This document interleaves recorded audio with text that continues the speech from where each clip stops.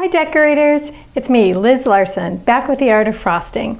It's grad season, and it's also hectic season. Grad season comes right in the middle of bridal season, on top of baby shower season, everything season. It's kind of one of those designs that falls to the back burner, and we often need to do it really quickly. If you're a pro, you may do 100 of these in a season. Or if you're the only decorator in your family, you may get asked to do 5 or 6. So it's great to have a quick one in your back pocket. And this is it. It's a super fast, super easy cake. You'll also notice that it's small. Did you ever notice that the graduate usually comes home for 5 minutes for their party and then is back out the door to their all-night party or trip? So just an individual cake is actually a great idea. So I want to show you how to do this one quickly. Let's get started. So I've got my white candy melt poured out here and I let it dry for about 5 minutes, and you can see that I can touch it, but it's not completely dry yet. So I've cut out my 5x5 piece of cardboard, and this is just a piece of cardboard from the back of a notebook. And you can see that I've tested it out on top of my cupcake already to make sure it's the right size. So you want to do that. You don't want to let this get too hard because it will crack. I like to use my board, but then also a ruler. I can go past my ruler or past my board with my ruler. That's okay. But I'm just going to go ahead and cut this all the way out and then go ahead and leave it until it's completely firm, or stick it in the fridge for a few minutes. That way it's completely solid by the time you want to use it. Again, you probably want to make 2 or 3 of these just to make sure that they don't break. So I'm just trimming the top of a 2-inch cake or a cupcake. You just want it to be at a slant so that the top of your cap has the grad cap slant. So basically just a 2-inch cake or cupcake cut about like that. So you're just going to stick your grad cap right in the middle of your cake and give it your quick icer all the way around. And if you're really slick at this, you may not even have to smooth the side. I'm not so slick at it, and I'm going to have to.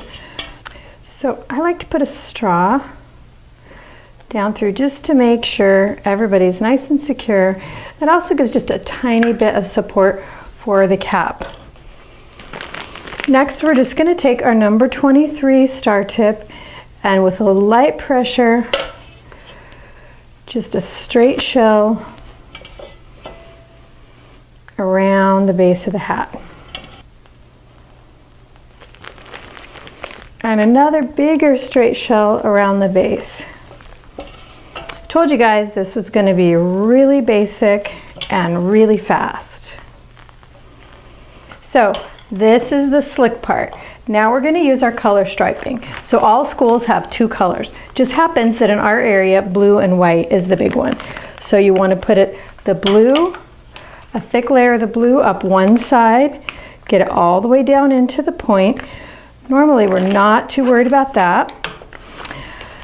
And then with this, we're going to take our white and bring it right back up the other side.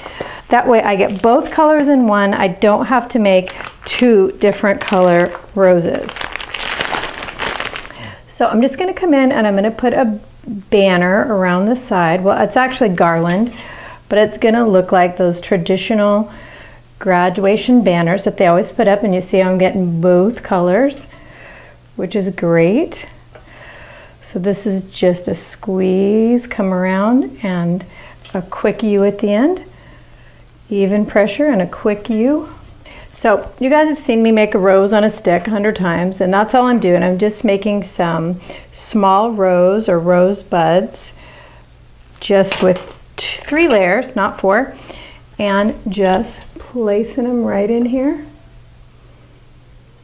Now, if you don't know how to make a rose yet, do a different flower, but if you don't know how to make a rose yet, I suggest you learn really soon because it adds so much to your repertoire. And I will attach the how to make a rose on a stick video in the description section. It's got a parchment that I'm going to cut a V in the end You guys have seen me do this before too, just to make an impromptu leaf tip. Go ahead and add some leaves in and around your flowers, or you can leave it without if you prefer. I happen to like the little bit of relief of the green. Okay, so basically that is your cake. Now we just add our cap.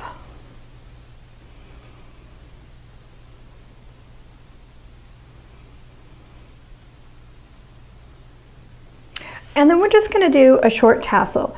So in our grad cap cake last year, we did a really long one and had it really hang off. And we're not going to do that this year. We're just going to do our knot. And then just bring it down a little, not all the way off the end. And just fill that in. You have a nice little tassel, and this cake is nice and deliverable. For you pros, you don't have to be concerned about the tassel breaking like we did on the one last year. It was a cool tassel, but it wasn't so convenient.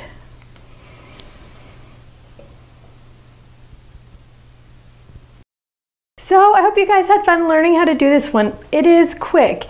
If you're a pro, make a bunch of these candy melt tops and just have them around so you can throw this all together. If you're making a number of these cakes, the color striping trick works great. You just keep refilling the bag with your same two colors.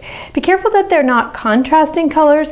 If they're like yellow and red, sometimes that'll make brown, so just be careful with that. You might want to put a white in the middle. So you guys can find me at www.theartoffrosting.blogspot.com, where there's a whole body of my work, a big catalog there where you can look up cake decorating ideas. We're having a lot of fun over at Facebook at The Art of Frosting, where great decorators just like you are sharing their work. And we have monthly contests where you can win a prize. You can find me at Etsy, ETSY.com, at the Woodshop TV. There you can find my jewelry that you guys have been asking for, and a lot of cool projects from Carl Jacobson at the Woodshop TV channel. Lots of cool wood turning projects you can see there. So thanks for watching. We'll see you all again really soon.